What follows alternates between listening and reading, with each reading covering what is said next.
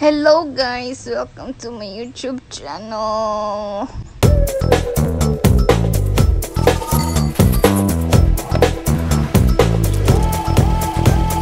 Hello everyone, my name is Reno and this video is another entry for my video series I'm calling the Olfactory Library, where I'm sharing to you guys my love for fragrances. If you are new here, welcome, and if you are returning, thank you so much for tuning back in. This video is going to be a little bit special because if you are following me on Instagram, then you probably have seen me tease a full bottle of perfume, and today I am announcing that I'm giving it away. In this video, I have hid a little instruction on how you can get into this giveaway and own that bottle of perfume. So keep on watching this video. Now I know that wherever you are in the world right now, for almost 2 years, I know that we have been itching to do something special, to go on a date with someone special, make new memories, make new good memories. Now wherever you are going to go and however you are going to do it, today's video is a list of suggestions of perfumes that are very much date appropriate. Now this video is made for the guys, but for the women out there who are watching this video, catch my next video. It's made especially for you girls. For this video, I have divided it into 3 categories. For the first category, we have the daytime dates that could be a date during brunch, or meeting someone for the very first time. The second category are for those dates that are a little bit adventurous, and that involves the outdoors, probably a date by the beach, at the park, or a date at the theme park. And for the last category, which is my personal favorites, and I am sure everybody's favorite, are for date nights. It could be a casual dinner at a restaurant, or a fine dining date, or it could be a date at a movie theater. Wherever you are going to go, I'm sure these fragrances are going to work in those occasions. Now let's jump right into the list, starting with daytime dates. First up, we are going to the house of Tom Ford, and this is Oud Wood. It has prominent notes of oud, sandalwood, cardamom, vetiver, and tonka bean. Now this perfume probably has the cleanest oud that you will ever smell. The oud in here is very much focused on its woodiness, but it still has the nuances of a real oud experience. This perfume, since it was released, has become Tom Ford's best-selling men's perfume to date. Now I know that a lot of women love this perfume and even bought this perfume for their partners. However, it also has the reputation of probably one of the worst performing perfumes. This will not last very long. You are probably going to run through a quarter of the bottle if you are going to want this perfume to last you the entire day. But if you really love this perfume, then I think you could go for the Oud Wood Intense. So you could probably grab that one for yourself if you love this perfume and want a better performing perfume. But I prefer this one because it has a good balance of that woodiness and that sparkliness at the same time.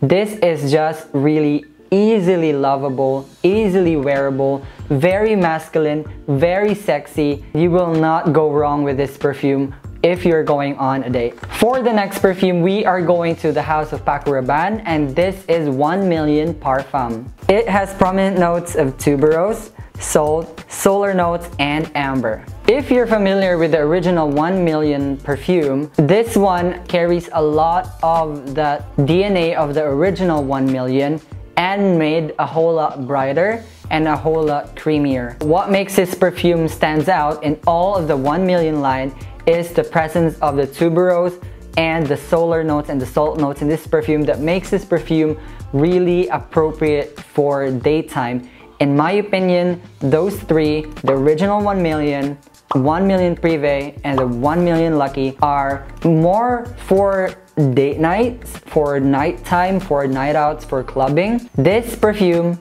is one of the strongest and one of the loudest perfume in my entire collection. So if you are going to wear this on a date, especially during daytime, I would suggest you go lightly on the trigger. 1 or 2 sprays in this perfume is already going to go a long way, and it will last you for the whole day. It will last in your clothes for even the next 2 days. I am not kidding. It performs that good. This is a little bit dense and heavy, but worn in appropriate places and appropriate occasions, this perfume will not fail you. And for the last perfume for my daytime date, we are going to the tried and tested Creed Aventus. It has prominent notes of pineapple, bergamot, oak moss, and ambroxan. Now, I think that this perfume is such a really good choice if you're meeting someone for the first time, if you're making an impression for the very first time. Both guys and girls love this perfume. You will not go wrong with this perfume. This has been tried and tested by history to be a real compliment magnet. This is one of the few perfumes in my collection that every time I wear it, I would just have to expect unsolicited compliments coming my way. However, this perfume in a true Creed fashion is not the most long-lasting of all the choices in this list. It's definitely an easy wear, it's easily likable, and it's never polarizing, and definitely a compliment magnet. For the second category, we are going to the outdoors. These are dates that I imagine could be dates that, you know, like picnics in the park, picnics by the beach, or those theme park dates. These perfume choices are going to help you stay fresh and smell good at the same time, even if you will be sweating a lot or spending a lot of time under the sun. For the first perfume, we are going to the house of Tom Ford, and this is Mandarino di Amalfi. It has prominent notes of lemon, grapefruit, basil, orange blossom, and vetiver. Right from the opening, you will be greeted with a blast of citruses with a lot of green undertones, mainly coming from the basil in this perfume. In my opinion, this is very much unisex, but leaning more towards the masculine side because of the very prominent green notes in this perfume. The combination of the green undertones in this perfume and the juiciness of the grapefruit and lemons makes this perfume a really good photorealistic citrus perfume experience. It smells like you're smelling the zest that are directly coming out from the peel of probably a lemon or a lime. This is such an easily likable perfume. And the way that the citruses in this perfume smells very naturalistic, you are definitely going to smell really fresh even if you will be sweating a lot. The downside of this perfume is that it doesn't last very long, but while it lasts on your skin and in your clothes, this is really just a very amazing perfume for the high heat. For the next perfume, we are going to the house of Byredo, and this is Sundazed. It has prominent notes of mandarin, lemon, cotton candy, and musk. This is just a very unique, high heat, appropriate perfume. This is really unique. That cotton candy in here is very prominent. It's sweet, but it's never in a very sickeningly way. But although it smells like cotton candy, I don't think it's going towards the gourmand direction. And what's also unique about this perfume is that touch of mandarin at the opening of this perfume. That overall what you would get is a citrus cotton candy experience, and I think that's just very unique. This honestly smells very perfectly unisex, so you won't have to worry. And the way that this perfume carries a very unique experience, when you and your date are going to be around other people, you are definitely going to stand out. You're going to smell very sweet, seductive, but at the same time really fresh, especially coming from that mandarin note in here and that very airy, watery quality that Byredo DNA typically has. And for the final category, we are finally at the date nights. Either you're going for a casual dinner date with your partner, or you could be going on a fine dining date, or a date at the movie theaters, or even if you are meeting someone for the very first time on a date night, I got you covered with these choices. For the first perfume, we're going to the house of Penhaligon, and this is Babylon. It has prominent notes of nutmeg, saffron, vanilla, and woods. Overall, what you are going to get in this perfume is a very masculine and spicy vanilla experience. This perfume is a vanilla bomb, and the way that the vanilla smells in here kind of reminds me of another perfume on this list. The nutmeg and the woody base of this perfume is, I think, what makes this very masculine. This perfume, I think, also has qualities of being a good everyday perfume. The way that the vanilla is done here is not going towards the more gourmand territory, where most vanilla perfumes tend to go, but it is that addition of the vanilla in here is what makes this perfume a good transitional perfume that you can wear to the office and straight into date and night. The vanilla in here is what is going to make you smell irresistible, and that masculine touches coming from the woods and the spices at the top are what is going to make you smell very addicting. For the next perfume, we are going to the house of Kilian, and this is Angel Share. This has prominent notes of cinnamon,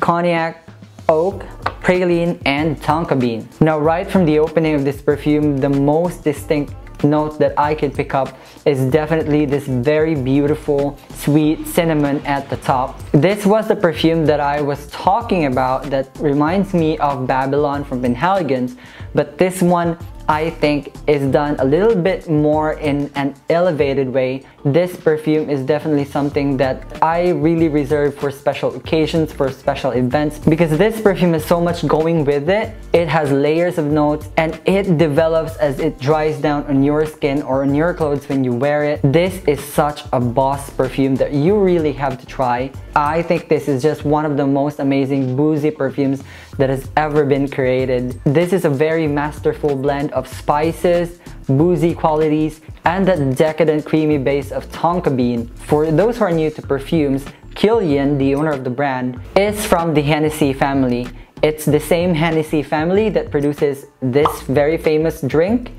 Now, he obviously grew up with a family that ages cognacs in oak barrels, and this is called Angel Share because when you are aging those alcohols in an oak barrel, a small percentage of that gets evaporated. The missing alcohol content in the entire volume within the oak barrel is what they call Angel Share. This one is definitely inspired by Cognac on the Rocks, and they are packaged in this very beautiful Art Deco bottle that is supposed to replicate a whiskey glass. And I think from the packaging alone, you are already winning. This is a definite gentleman's token perfume to have on the dresser. But packaging aside, this is such an upscale experience. This is such a very elevated perfume. And if you are going to wear this on a date, I'm sure you're going to lock her or his attention towards you. For the next perfume, we are going to the house of Joe Malone, and this is Rose and White Musk Absolu.